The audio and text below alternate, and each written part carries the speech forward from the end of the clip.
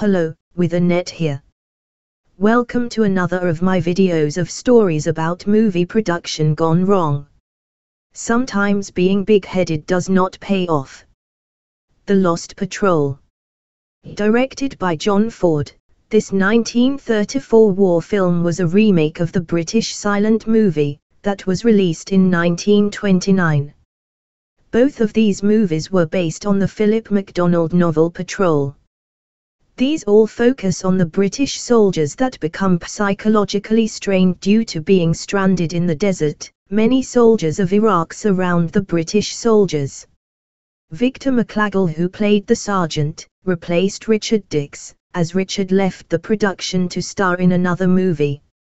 Victor came from a military background which helped with the production, as Victor was a World War I veteran, who also was given the role as acting captain of the 10th Battalion Middlesex Regiment. Before serving with the Royal Irish Fusiliers, Victor also spent time in Baghdad where he was an assistant provost marshal. Boris Karloff, who played Sanders, had a heart murmur. This prevented him from joining the army when he tried to enlist in 1909.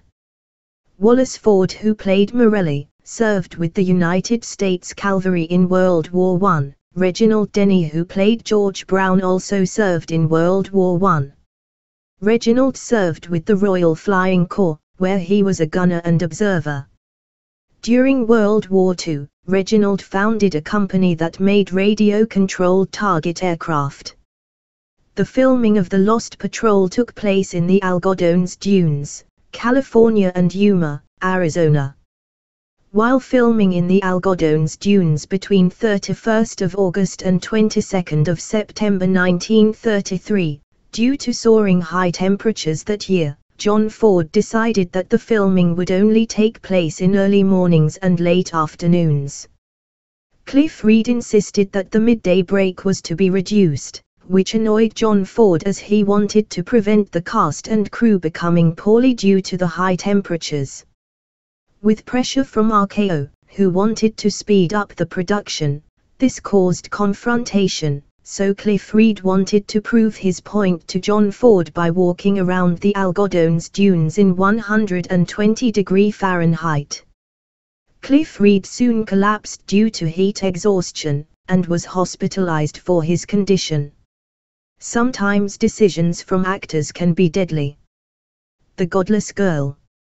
Directed by Cecil B. DeMille, this 1928 silent drama was based upon a real-life incident that took place at a Hollywood high school in 1927.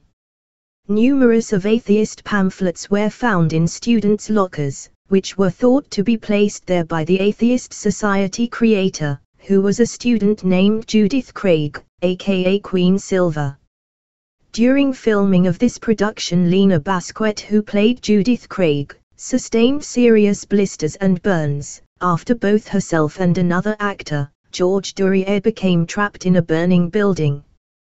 George wanted out of the building as the pyrotechnic flames were getting too close to them both. Lena, on the other hand, wanted to stay to impress Cecil.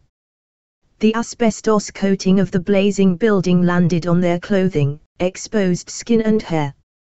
Later, the UCLA Film and Television Archive restored the movie's sound version, which was added to the final reel along with dialogue scenes.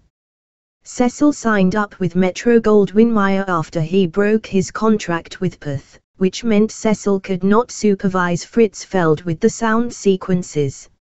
Lena Basquette wrote a biography after the production was released titled, Lena, DeMille's Godless Girl. Some directors are just mean. The Charge of the Light Brigade. Directed by Michael Curtiz, this 1936 adventure movie was based on Lord Alfred Tennyson's 1854 poem, The Charge of the Light, which later became a story written by Michael Jacoby. Warner Brothers initially wanted a full English cast for this movie, but a Tasmanian man who was classed as being Irish, Errol Flynn, was accepted to play the leading role of Major Geoffrey Vickers. Patrick Knowles was accepted to play the role of Captain Perry Vickers, just after joining Warner Brothers. Two actors Basil Rathbone and Edward C. Robinson were tested to play the role of the lead villain Surat Khan, but C. Henry Gordon was casted to play the main villain role. There were two locations where filming took place, one was in Lone Pine, California, and the other in Mexico. While the production was being filmed in California, the camera crew helped to put out a fire at a restaurant, which was across from where the actors were staying. In Mexico, where there were fewer restrictions on animals being used in a movie production, while filming the scene The Battle of Balaclava, which Lord Tennyson wrote about in his poem, lancers were killed after charging into a valley, due to Russian cannons being fired upon them. Michael Curtiz did not have good English command when he asked for the horses with no riders to be called to the scene for filming. When these horses entered the battlefield set, they were tripped up by trip wires. Out of 125 horses, 25 of them had to be shot due to their injuries. Errol Flynn became furious with Michael Curtiz, due to the cruelty of the animals, as Errol was an accomplished horseman. Michael Curtiz on the other hand was not, and Michael did not care about what had just occurred.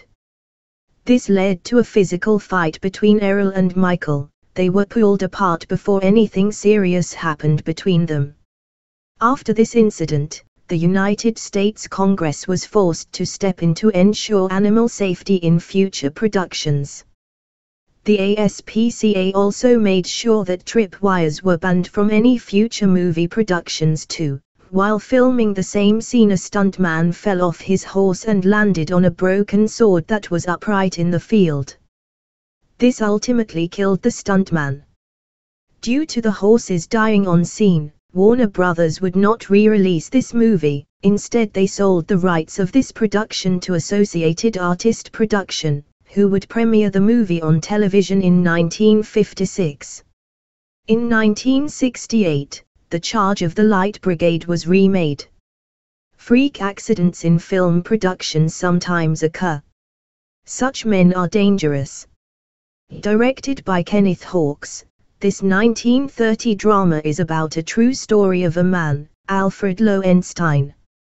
Alfred was a Belgian banker, who disappeared on a plane over the English Channel in 1928. A book was written by Eleanor Glyn about Alfred's mysterious disappearance. While filming on the 2nd of January 1930, 10 crew members died after a mid-air collision, just off the Californian coast near Santa Monica. Camera platforms were attached to 2 Detroit aircraft, for the people to perform a parachute jump. The wingtips of the planes touched while they were in the air. Both the planes burst into flames before impacting the ocean, killing all 10 people on board, which included Assistant Director Max Gold, cameraman Ben Frankel and Utho Jordan. Conrad Wells, a cinematographer, was also killed, same with the director Kenneth Hawkes. 2 property men were also killed, as well as 2 pilots, one of which was an Army Reserve flyer. Only 5 bodies were found after the incident. The accident happened in the final stages of production, which led this movie to be completed and released on schedule. This incident became known as one of the worst air accidents in filming history. This accident did not happen on purpose. Jesse James. Directed by Henry King, this 1939 Western is based on the iconic Outlaw. The filming of the movie was in the state of Missouri. The town of Pineville in McDonald County looked as though it had not changed since the late 19th century. The Liberty Courthouse in Missouri, where the real-life Jesse James was persecuted, was filmed at the old McDonald County Courthouse, which is also placed in the National Register of Historic Places.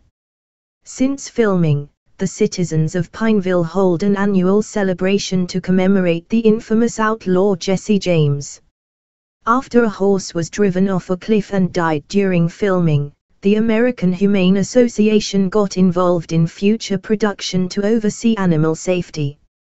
On Britain's Channel 4 website, the movie has been described as historically inaccurate. Thank you for listening. If you like my content, please like and subscribe. To keep up to date with any future videos, press that notification bell or follow me on Twitter @withanet1.